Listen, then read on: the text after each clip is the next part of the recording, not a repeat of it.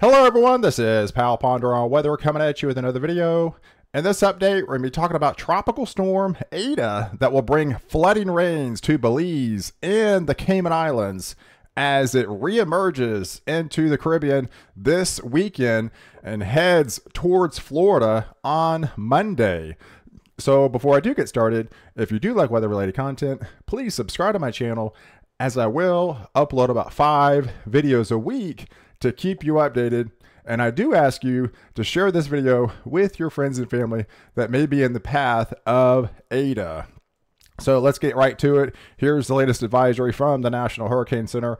As of this morning, it has dropped down to a tropical depression, 30-mile-per-hour winds moving west-northwest at 8 miles an hour after it came ashore, bringing some torrential heavy rains into Nicaragua and Honduras. And this will continue west-northwest today and be over Belize by later today into tomorrow, bringing some flooding rains for them. And then a little reemerge into the Caribbean on Friday afternoon, and then start really kind of ramping up again, and we're starting to re-intensify as it heads towards the Cayman Islands, bringing them some flooding rains. And then it'll eventually get close to the Bahamas, but get trapped by this high pressure that will swing it back westward and then become a pretty formidable tropical storm by then, later Monday into early Tuesday morning, just south of Florida. So let's get right to it. Let's go over the latest advisory. It's basically a poorly defined tropical depression. Now it's just an area of low pressure, so it's not a wind threat anymore. It's a flooding rain threat over the next several days as this will move west-northwestward and on track. The center of ETA is expected to move across Honduras through this afternoon and emerge over the Gulf of Honduras by tonight. And it's forecast to approach the Cayman Islands and westward of central Cuba this weekend with maximum sustained range of 30 miles an hour, but will re-intensify as it's propagating northwest. Here's some of the latest rainfalls the National Hurricane Center does expect between now and Tuesday morning. So this would be over the next 5.5 days. They still expect an additional 10 to 15 inches in parts of Central America. In southeastern Mexico, around 5 to 10 inches, and isolated 20 amounts. With Jamaica between now and Tuesday morning, they're expecting over the next 5 days an additional 3 to 5 inches, with some isolated 15-inch totals for the total of storm. The Cayman Islands, as it's getting near over those 3 days this weekend, they expect 10 to 20 inches in that area. So this, between the Cayman Islands and Cuba, you're just going to be inundated as it moves directly over you with tropical storm force winds, and it's just kind of crawling as it moves at northwestward, intensifying. So this rainfall will lead to catastrophic and life-threatening flash flooding and river flooding, along with landslides in the areas of higher terrain. Significant life-threatening flash flooding, river flooding is expected in the Cayman Islands and Cuba as it's close by. But on the outskirts in Jamaica, you can expect some flash flooding, Saturday and Sunday as this nears the Cayman Islands. So let's kind of take a look at the overall big picture. You can kind of see 3 highlighted spots. Here's a tropical storm out of the Pacific that is luckily moving away from land. There's a La Nina that's building, and that's why we're still keeping the storm season alive in the Atlantic, because there's a lot less shear to work with.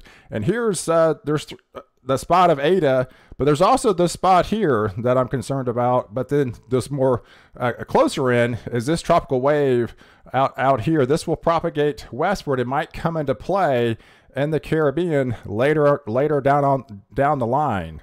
So this, you can see all the flooding rains will be over Belize today as this kind of re-intensifies back into the Caribbean on Friday. So here's Thursday. So here's the latest precipitation water index, and kind of shows you that basically a lot of the heavier rains of those 2-3 inch rainfall rates per hour is essentially going to be right over Belize today. So I do expect, even on top of the rains that you've gotten in Belize, that those very heavy rains are setting up over your area today into the first half of tomorrow. And then it'll eventually move off into the Caribbean, moving northwest. And then the Cayman Islands become more into play. So I do expect in Jamaica, you're going to be drying out today and Friday as it kind of has a lull as it's basically centered and it winds down over Belize and it heads towards the Cayman Islands.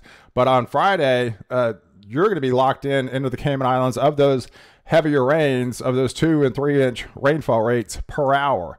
But by Saturday, as it's near the Cayman Islands, I do expect your worst day from this event of flash flooding of 3, 4, 6 inch amounts could be easily inundating the island as this moves northwest. And I do expect the heavier rains to start picking up in Jamaica by then on Saturday as this gets near and kind of moves by your way. You'll get the outer flow. And then even on Sunday, kind of the same thing. This will propagate continued northwestward, dumping some more heavier rains into Jamaica as this is moving through Cuba. And then actually the Bahamas will start feeling the heavier rains from this system as it's becoming a tropical storm. And this will be a 50 to 60 mile per hour tropical storm by then, just around the Bahamas, south of Florida. But then by Monday, you can start to see this kind of gets a little bit more rotation attached with it. That's when the National Hurricane Center thinks it's going to be a 65 mile per hour tropical storm, dumping some very heavy rains into the Bahamas on Monday, just south of the center, just south of Florida into the Keys, but it'll be close enough into South Florida that it'll be dumping some very heavy rain into Miami, into Fort Lauderdale, and to areas down just on the tip of Florida, especially in the Florida Keys, as it gets felt by this high pressure to the north, and this will push it back into the Gulf of Mexico on Monday, getting into Tuesday. If we take a look at the overall ensemble members and what they're kind of thinking how this is going to play out over the next 5 to 10 days as we're still dealing with ETA, most of them are pretty consistent that it basically heads northwestward and it gets felt by this high pressure, and then it gets kind of pulled back into the Gulf of Mexico, and the GFS is kind of implying the same thing. But when that does happen, like I showed you yesterday, it gets pulled into that loop eddy and that loop current in the Gulf of Mexico. And that's when I really think it's going to start really intensifying and becoming a hurricane by then, as it really starts to get its act together. But we're talking, this could be a ways. I mean, this could be beyond, 5, 6, 7 days from now by the time it reaches this area as it gets its act together. And we have a very strong cold front that's going to be coming into the United States, that the crosshairs in the southeast are going to be coming into play depending on the timing of this cold front. It'll propagate it southeast. It'll probably eventually end up in the Florida Panhandle later on in the period. If you take a look at the zoomed in version of all the model guidance over the next 5 to 7 days are pretty consistent. That'll bring it to the south of Florida, getting it into the Gulf of Mexico. But this only shows you the next 5 to 6 days. Beyond that, it'll get into the Gulf of Mexico and kind of really get its act together, and probably start ramping up into a hurricane by then. And so by next weekend, we could have a formidable hurricane on our hands in the Gulf of Mexico. And I think eventually how this will all end, this will be picked up by this very strong cold front in the United States, and this won't be until like the 13th or 14th time frame. So we still have a ways to deal with ETA, but I do think it's eventually starts heading northeast towards the United States and coming in somewhere in the vicinity of the Florida Panhandle by next weekend. And I do expect it to be a hurricane at that point. So, but ultimately, I think it takes kind of a similar track of Hurricane Michael back in 2018. I solely don't think it builds the intensity of a Hurricane Michael, but just to kind of give you an idea beyond that of how I think this is all going to play out as it gets picked up by this strong cold front this will whisk into the Florida Panhandle and then go over Georgia, into the Carolinas, and eventually get out into the Northeast and kind of fizzle out. So that's my my latest thinking, how I think all this is going to play out. But in the longer term, while a lot of the attention is on ETA over the Gulf and heading into potentially Florida later on in the period, we do have to watch that tropical wave that was moving westward in this region getting into the Caribbean again, and by the the 14th, 15th, 16th time frame, we may be looking at another tropical storm development, and it would be Theta by then. So I'll keep my eyes on that if that's going to be able to happen. But I don't think we're done with the hurricanes beyond Eta, to say the least, because we still have an active time and the tropics with that building La Nina and some upward rising motion that's going to hit the period November, even in December. So hang on with me, and I appreciate you guys watching.